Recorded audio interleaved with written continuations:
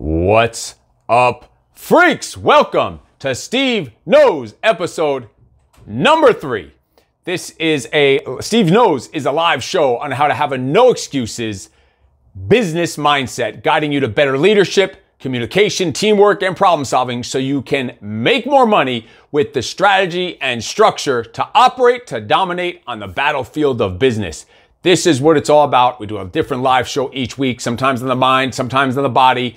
On Mondays, it's all about freaking business, making more money, growing and scaling your business. This is really a show for business owners, executives, managers, entrepreneurs, and their teams that need some leveling up or maybe even struggling with the development, teaching, and training of your team. We will guide you on how to become even better leaders, better communicators, better problem solvers, so that your team will be prepared for the battlefield of business and begin treating the business as if it's their own. Got you on multiple screens here, so I'm looking all over the different cameras. And you want your team to start treating the business as if it's their own, so you can focus on the growth and scale of the company. We are helping companies, owners, teams, and managers, again, with that leadership, teamwork, communication, and problem solving in this highly immersive, developmental way without deviating from their mission and culture. Building your team for the battlefield of business, and that's exactly what today's show is all about. How to build your team for the battlefield of business, and that all starts with your hiring process. We're going to start about the hiring process. What's up, Bill Miller over on the Facebook, talking about team building and hiring and interviewing. You might want to stay tuned for the awesome business and company that you're starting over there on the East Coast. Mind Zero, freaking exciting stuff over there. So this is all about hiring the right person for the right position, the right fit for the right position, and the right person, the right personality, the right character, and actually how to go through that hiring process. And let me tell you, this all starts with clear recruiting. And always recruiting. You need to always be recruiting. Always be recruiting, even when you think you have all the positions filled, especially if you're in a service-based business where you have operators that are operating and delivering a service on a daily basis in a physical location, in a storefront. There's a turnover rate in that type of industry on a regular basis. It's just the way it is. It's the nature of the beast. It's part of the game. And really, if you're doing your job, you're going to have some turnover. You're going to develop people to a certain level and elevate certain ones, but other ones, you're going to be that stepping stone. You're going to be that leader, that coach, that guy, that mentor that helps them get to the next level in their life. So if you do things the right way, even when you do part ways with people, it's on good terms because you help them go to the next fucking level. And that's the way you want to think about it, not by burning bridges or leaving on bad terms. So this all starts with the recruiting process. Like, you need a system in recruiting. You need a system in interviewing, in hiring, in onboarding, and we're specifically going to go a real granular approach on the hiring process today, but you do also need to worry about recruiting and onboarding on the bookends of that hiring.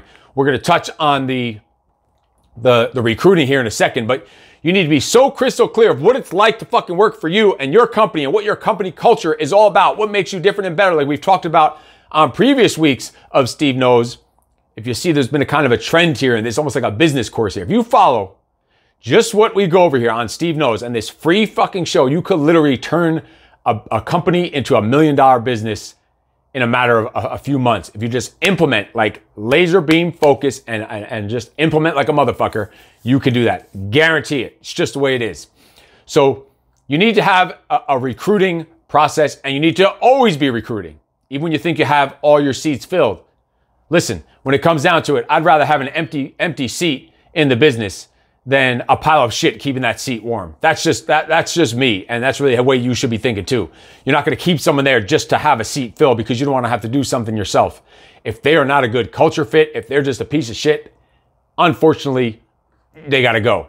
So when you are looking for that person, it all starts with your recruiting efforts. And it has to be like when I was recruiting for gyms in New York and looking for team members, it had to be like pretty direct and straightforward to know about the culture. And we talked about core values on previous shows of Steve Knows. We've talked about unique values on previous shows. So that's going to be in your recruiting. That's going to be in your messaging, the way you talk, the way you reach out to those candidates for these positions. And you have to be very clear. What kind of type of person are you looking for? Like, we were looking for extremely high energy, friendly, motivating, passionate people, people who are just going to bring the fucking fire every second of every second. Like, that's what we were looking for. People who are passionate about helping others and changing lives and transforming other people's lives through fitness and weight loss on their health journey. And letting people know what is going to be included in the job. What are you going to be expected to do? Like, what is going to be the internal benefits that you're going to have for this job? Like, you in the fitness industry, we'd be telling them, you will be changing people's lives in our high energy, fun-filled, peak freak gym environment. And we would provide all the training that was needed. So it was more about finding the right culture fit and teaching the skills. Yeah, you want some high skills. You definitely want to hire for some skill, but they need to have the skill and the will. And do you have an internship program? You need to have an in-house internship program where you could possibly get multiple people to come and work for free to start as an internship program, and you keep the best ones and you keep them on and you get them onto your actual staff. Like, you can get that through college programs or just out there in regular on social media. So anyone that's looking to get into that industry, looking for a career, looking for a long-term career, you can have we would have a trainer internship program. And we would say we're looking for additional fitness professionals to add to our team that are results driven, full of energy, want to work in an emerging, fast-paced local fitness business. Like, this is pretty clear, straightforward, the type of person, like, you know whether or not that's you. You know it. And in addition, we'd say we were looking for hungry, educated, motivated, disciplined, and disciplined would be in fucking capital letters, and loyal coaches to be part of our team. And someone reading this is like, wow, that's a tall task. That's a tall order that we're asking for. Fuck yeah, it is. Because that's what's going to make us become that $1 million business that I said. If you just follow these steps, you will become a $1 million company. And then have some details about what is expected on scheduling maybe in your ads. Because you should have ads on social media, on ZipRecruiter and whatever other sites for hiring, LinkedIn, all that stuff. And we would put in there the expectations on scheduling. What else could they might be looking forward to on scheduling? There was openings in AM, PM, and on weekends, part-time only, but room to grow into full-time or full-time positions available, whatever it is. Whatever it is, details about the positions that you're looking for. And it would close out with saying, if you are ready to meet our high standards and expectations, then email at this whatever address below. You must be ready to go out and take action and make it happen. If you think this sounds like you, if you fit this description, if what I just mentioned is you and your character, then send in your reply, send in your resume, set up an interview. If not, don't waste our fucking time. Like, basically that's what it's saying. And that was a pretty clear description. That was just for either a front desk person like that. That's how direct and specific you need to be when you're looking for these people. And that was just one example of one ad we have, and we're talking about the recruiting side. We'll get to the interviewing side after this, but that was pretty clear and direct about the type of person, the type of character, the type of traits that are needed just for entry. Like, there's certain things that we are not going to teach you. We'll teach you the specifics of the job, but you need to start with the fucking attitude, positive attitude, maximum effort, with high energy, focus, discipline. Discipline could be taught a little bit. Some people don't really know what discipline is, but those are just the prerequisites to even get to even submit your resume. Like, if those don't apply, don't even bother submitting your resume. I'm not going to teach you how to be a good person. I can't teach you how to have enthusiasm in your bones. I mean, you can that a little bit. You can maybe extract that out of people and inspire people to do that, but you get the point. It's got to be in there already. Other ones were more kind of inquisitive, more getting them to think about a future or a career, like question-based recruiting. Like asking something like, have you ever wondered what a personal trainer or a boot camp or a boxing instructor fitness career looks like? Something like that. Are you passionate about fitness and curious to know if this would be a good career for you? And, just like anything in life, change is scary. Starting a new job is scary. You have to make this clear and comfortable for them.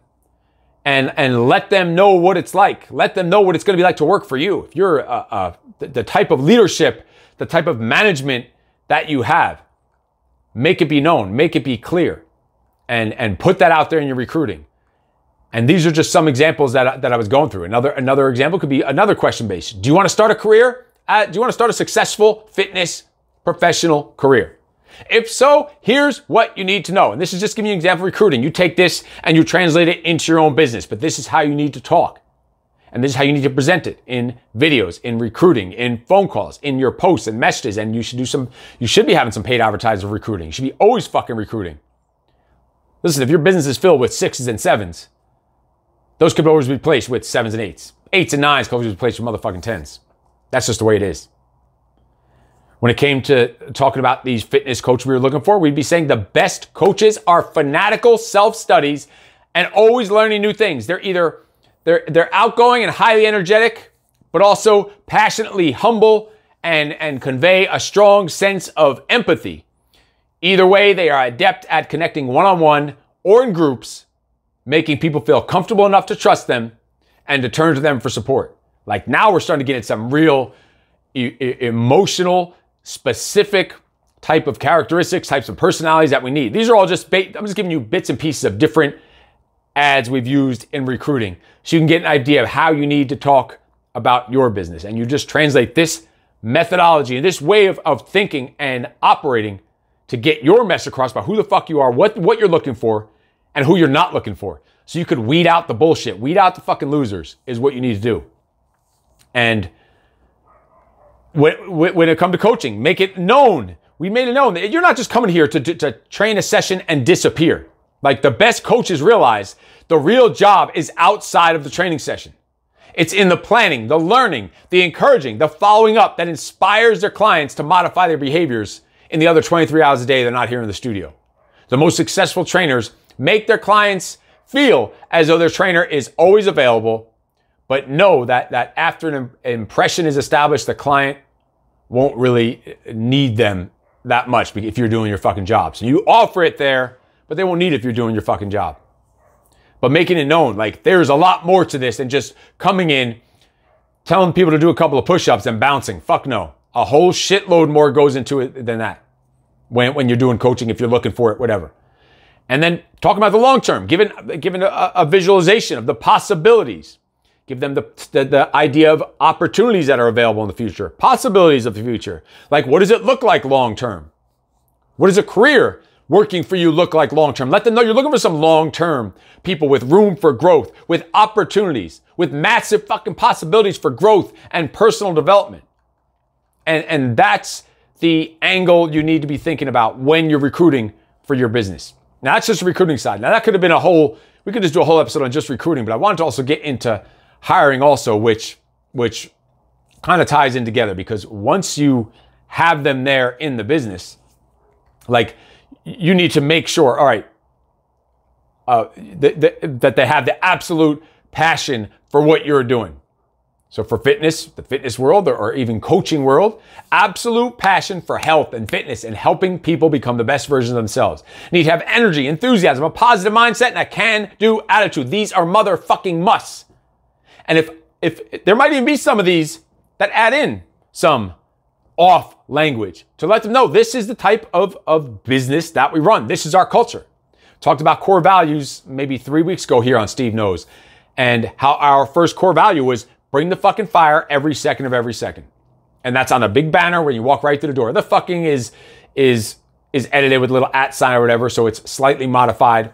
But that's like the price of admission. And we would send the core values to any candidate, and it was on every, the ZipRecruiter or wherever you're doing for recruiting, whatever the other one is. I forget the other one, where you hire people from, whatever it is. There's all kinds of stuff. Also on social media, you hire on the job section of Facebook, of LinkedIn. You should be doing paid again.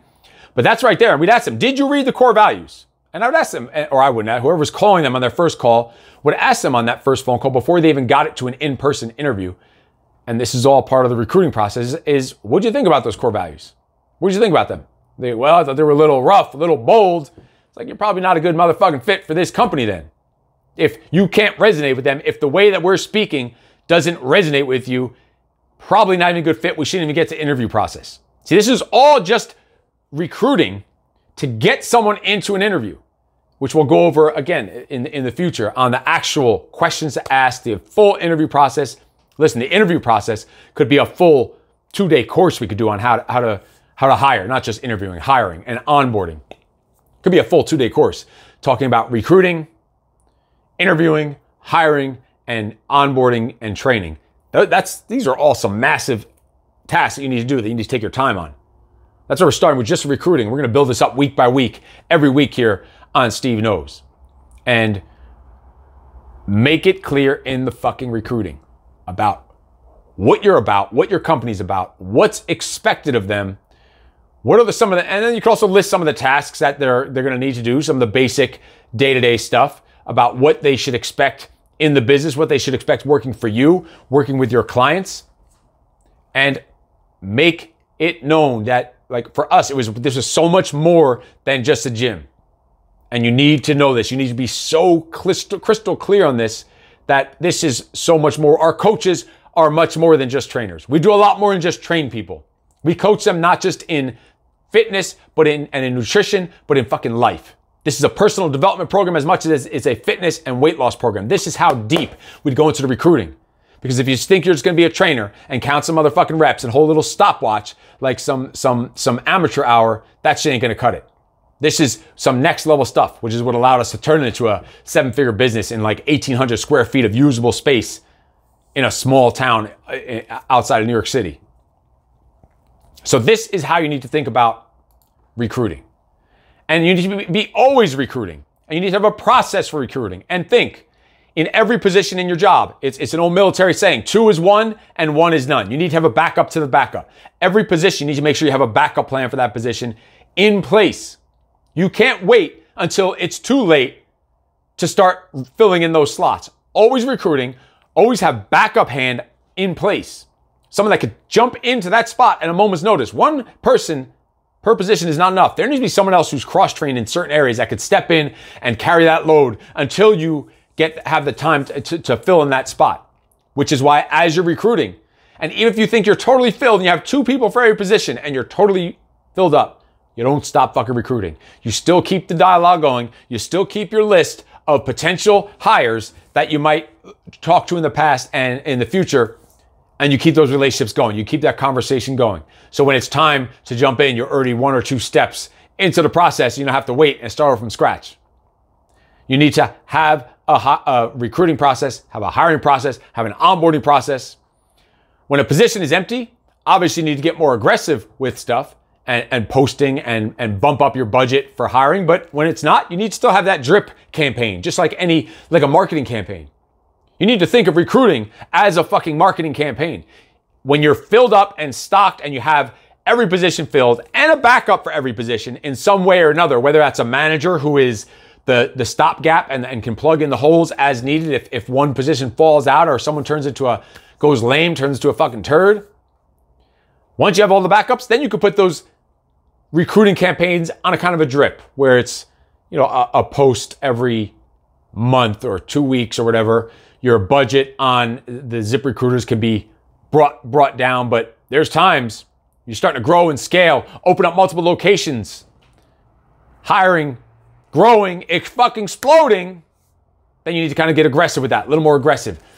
Bump up that budget on the stuff, on these. But always recruiting. When a position is filled, still check in and keep those. You should always have players in the bullpen ready to jump in when the coach calls on them. And check in on those people every month. Stay in contact. Keep that dialogue going. And keep the regular posts going on social media. Keep the advertisements, whatever the hell you want to call them, on all the LinkedIns and the ZipRecruiters and all those other places. Update the positions that are available, what you're looking for. Keep it fresh. Keep your content fresh as you're evolving as a business, as an owner, as an entrepreneur, as a motherfucking leader, as a person. Let that light be shining on your recruiting process and the way you're hunting for the best motherfucking talent out there. And no one says you can't get great talent from other places, from other companies. Like I've been in stores where someone was just fucking awesome customer service and I got their contact information. Whether or not they were looking for a new job at that point, I got their name, their phone number, and the email said, you got to give this to me and I might have some, so we can maybe do some work together in the future. And it basically meant, yeah, you're going to fucking sometimes poach some quality talent. And that's what you need to think of them as, fucking talent. Quality talent that you could plug into your system, into your business when it's time for you to grow and scale. You might not even have a spot to plug in, but you don't have a spot to plug in until you have a spot to plug in. There's not a problem until there's a problem. There's not a gap until there's a fucking gap. There's not mold until there's motherfucking mold. It's a saying I use. There's not mold until there's mold. I was one time renting a house in New York and moved in 7-8 months later. There's mold all over inside and it was at a house that had like a hill above it, and whenever it rained, water would come down. The ground on the yard would get like a little, not flooded, but just very damp and swampy. So in some of the closets, obviously it was coming up from under the ground. Some shit would get molded. The landlord said, well, there wasn't mold here before. Well, first of all, I'm sure there was. But second of all, motherfucker, there's not mold till there's mold. There is now. There wasn't before. What the fuck's that got to do with now? I didn't bring the mold. I didn't bring the rain down from your hill. There's obviously something wrong with the filtration system or something. So you don't have a hole in your staffing until you have a hole in your staffing. And if you wait until you have a hole to start thinking about stopping and filling in the hole, then you're going to be fucked. Then you're going to be doing everything yourself. Then you're going to be back down in the weeds and stuck in the weeds yourself as the manager, the leader, the owner, the entrepreneur, whatever the hell you are. And you're not going to be able to think about the high level, big picture shit you should be doing to grow and scale a business. You're going to be stuck in the day-to-day processes. And let me tell you, sometimes you got to do that shit. Sometimes that's just the way it is. You got to get down to the weeds. You got to get some dirt under your fingernails, carry the load on your shoulders. And you should be doing that on a periodic basis, even when all positions are filled. Get in there and show you're willing, capable, and have the skill and the will to do it. And that is some stuff you need to think about when you're recruiting, as you're looking at and getting the feel and the vibe before you even get to the interview process. We'll get to that. I guess we'll get to the interview process next week. It'll be perfect timing, perfect setup for this. But let it be known what it's like to work for you. If you're a wild, crazy, off the wall motherfucker, like, let that be known. Like, you need personalities that can deal with that. But you also might need some personalities that can counterbalance that and tame that and mesh with that a little bit. Some of the skills and talents that you're not good at, those are the motherfuckers you need to be hiring. And you need to subdue your ego to be able to deal with those ones that can maybe reel you in a little bit. If you're one of those high as a kite, fucking all over the place, idea fairy, running off in directions, unorganized, you might need that. And when you're doing this recruiting process, you got to be thinking about, all right, skill versus will. Do they have the skill? Do they have the will? Then you need to be thinking about passion versus proficiency. Do they have passion and proficiency? Which one? Both? None? One or the other? Depends. Aptitude versus attitude. You need to hire for culture and attitude. Are they a skill fit or a culture fit or both? Like this, we need to think about. This is stuff you're going to discover. And as you're recruiting, start asking yourselves these questions. As you go into the interview process, you'll start discovering this stuff. And as you get to know them, and realize, all right, is this person going to be good for this business or are they going to be a fucking cancer? You might have people in your business right now that are fucking awesome, high-level skills, but just a douchebag, just cancerous. Like, I don't care how much money you're making. If you're fucking cancerous to the team and dragging down the team and just rude, fucking obnoxious and not fitting in with the team, motherfucker, you gotta go. You gotta go. We gotta part ways. I'd rather have an empty seat than a pile of shit sitting in the seat. I told you that already, keeping it warm. That's just the way it is. Do they have the culture and the skills? Do they have the passion and the proficiency? Now, if they have the proficiency, but not the passion, that's actually a problem. That's like a living hell. Imagine being really good at something. You have the proficiency for it, so you're stuck doing it, but you fucking hate doing it. You got zero passion. That's a miserable fucking spot to be in. Think about that. To be stuck doing something just because you're good at it. Now, there's a time you have to deal with that. But imagine the flip side. If you were doing something that you were fucking so passionate about and loved doing, and your proficiency wasn't there, was a little low. So you have that passion, but low proficiency. So you like doing it, but you're not good at it. There's a good chance, since you have so much fucking passion for it, you will be motivated and do the due diligence and work on your time off and not be asking like a fucking douchebag, am I going to get paid for that? And you would learn it and level up those skills, what makes you then go in a different quadrant of having the passion and proficiency together. And if you have the passion for it and not good at it, and you work for it and you hustle and you bust your ass and you still don't get good at it, all right, now you know, time to move on to something else. Doesn't mean you're a bad person. Find a different position. Find a different thing that works for you. I one time, here's a quick story. This is fucking funny. This is fucking funny. We used to have team dinners, right? Where we'd go out to a nice restaurant, order whatever you want, eat whatever you want, drink it up. And we're talking about a bill that would come out to, I don't even know, it doesn't matter how much, either several hundreds or into the thousand, over $1,000 for a team, depending on a couple. Sometimes a big team, shit could add up. They start talking about adding drinks and dinners and desserts and people ordering double shit to take home to go. Like, some funny shit out there. But here's the thing. So there was one time in one of my businesses, and we don't talk about specifics or names or whatever because we have the saying around here, snitches end up in ditches, right? So there was a fucking time that I was doing a staff dinner at a real nice restaurant on a Friday evening or whatever it is. After a work event we did, we're going to go meet and unwind for some dinner and some drinks. I had an employee who had the motherfucking nerve to ask, are we going to get paid for that? Like, are you fucking kidding? We've also had employees ask, are we going to get paid to show up to a party? No, motherfucker. You don't want to come to dinner, don't come to dinner. No one's going to force you. It's not mandatory. Don't show up to a dinner. But you're not going to get fucking paid. Get paid to come to a motherfucking dinner or to a party or a team building event.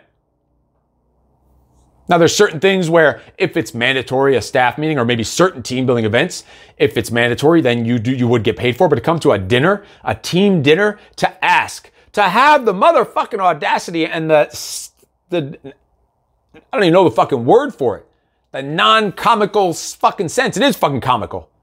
I meant to say common sense, but I said comical because it is fucking comical. Imagine that shit. Fucking funny stuff that goes on, right?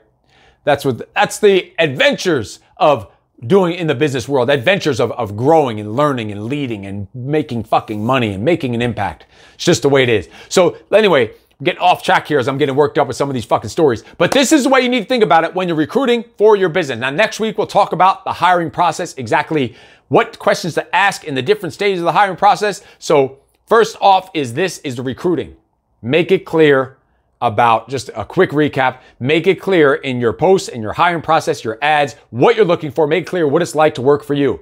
Like, I make it pretty clear how I operate, and you see that here. This is what you fucking get. And this is, if you can't deal with that, that's all good. Doesn't mean you're not a good person. You just ain't gonna fucking be a good person here. It ain't gonna work here. Because we are fucking fast-paced. We are attacking violently our tasks. So think about the skill versus the will. Think about the passion versus the proficiency, the aptitude versus the attitude, the skills versus the culture fit. Because motherfuckers can come in with all the great skills in the world, but have horrible bad habits or horrible attitude or horrible culture. You're better off getting someone that's moldable from scratch sometimes. And you're going to discover that stuff in the recruiting process, the way that you put your advertisements out there. Approach your recruiting like you do a high-level marketing campaign, aggressively and violently, and you'll start getting better, at least a greater percentage of getting quality team members that are going to be a good fit for your team, for your culture, with the skills that you need. Anyway, we got to get rolling. This has been Steve Knows, episode number 3. I will see you later. We'll be on tomorrow with Steve Says.